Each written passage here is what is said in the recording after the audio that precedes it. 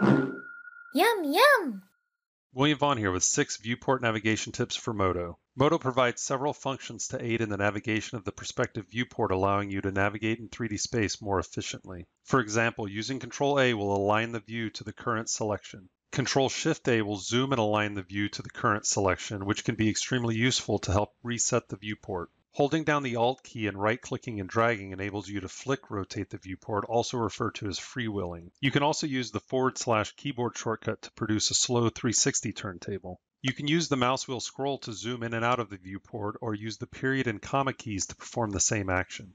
Using the keyboard shortcut A will fit the view to all items in the scene, and Shift A will fit the view to the selected elements.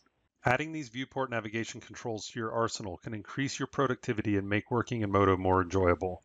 Oh, look at the time.